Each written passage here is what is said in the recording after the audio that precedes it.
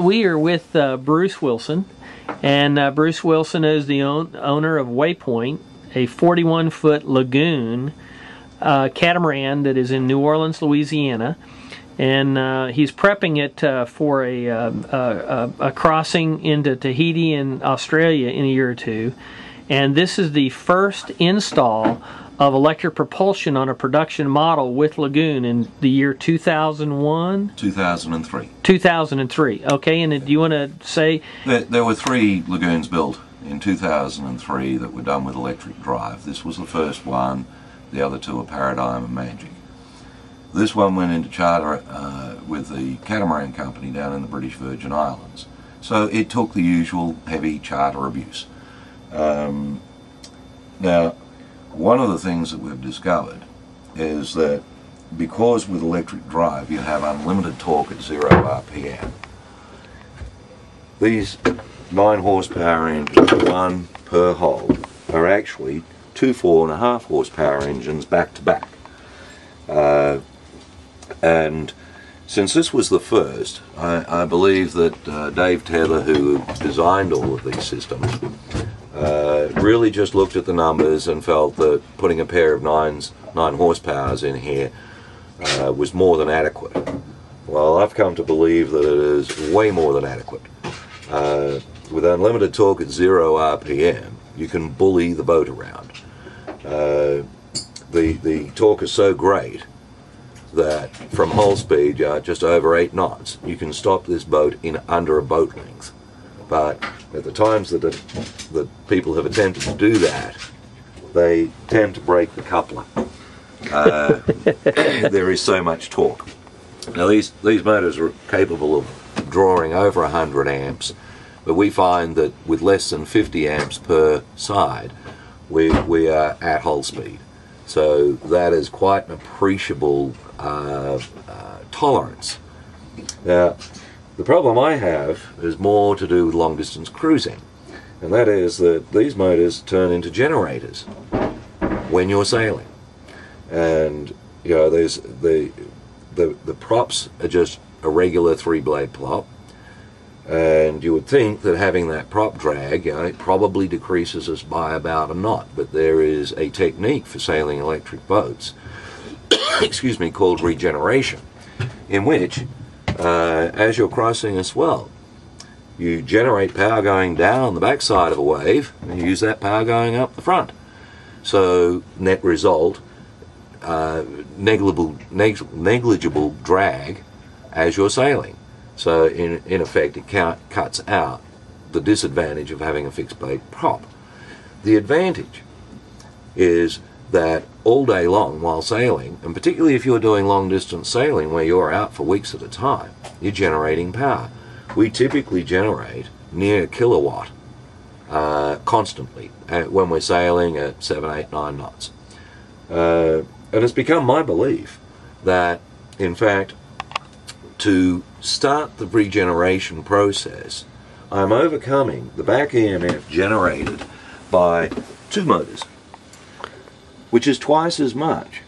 And I could get by, I feel now that I would have been very comfortable had this only been 4.5 power, or 1/2 of these each side, because that would be less back EMF to overcome to go into generation mode, and I would probably actually end up generating more net power. Now, with that power generation while you're cruising, it means that we permanently run refrigeration, freezer, a lot of electronics, because we're simply generating a kilowatt of power day and night while we're moving. So the water maker, we can produce 400 gallons of water a day.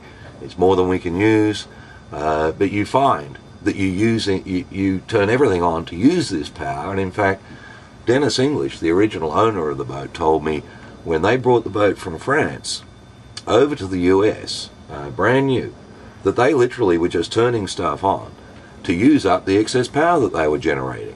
Now, from a long distance cruising perspective, you're out to turn around and try and eliminate any piece of weight you can. So I kind of look at it and go, I would have been very comfortable if this boat was only equipped with a pair of 4.5 horsepower engines instead of a pair of 9 horsepower, and I believe that I would probably have done better on the power generation side while sailing than I actually do at the moment. End result, am I very happy with what I've got? Absolutely. It's just things that you think about and observe. I literally was surprised at how little current I was pulling in these engines, because most of the time when we're motoring, we're not trying to do hull speed. We're quite content to push along at 5.5, 6 knots.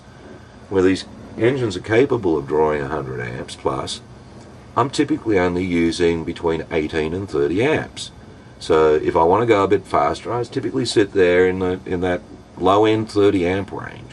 And if I'm in amongst other boats, coming into a up a river or into mooring facilities or something, I am typically just creeping along, drawing less than 15 amps an engine, and still doing 3 or 4 knots.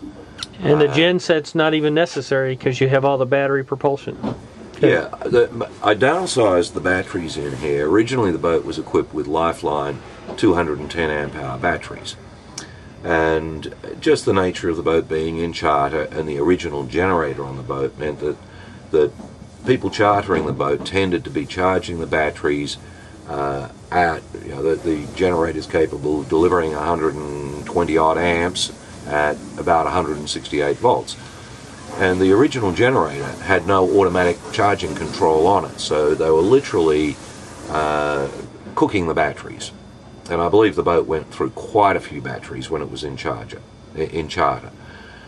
Dennis changed out the generator from the original HFL that all 3 of the original Lagoons got over to a Fisher Panda custom-built generator that has auto control on it. So now we set the voltage at which we want the charger to turn on, we set the voltage that we want it to turn off, you go hit the auto on button and don't touch a thing.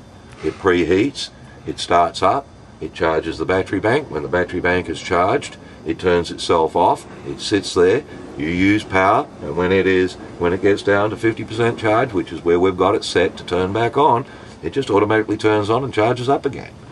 Now, when we're long distance sailing, that's a very rare event because of the amount of power that we're producing.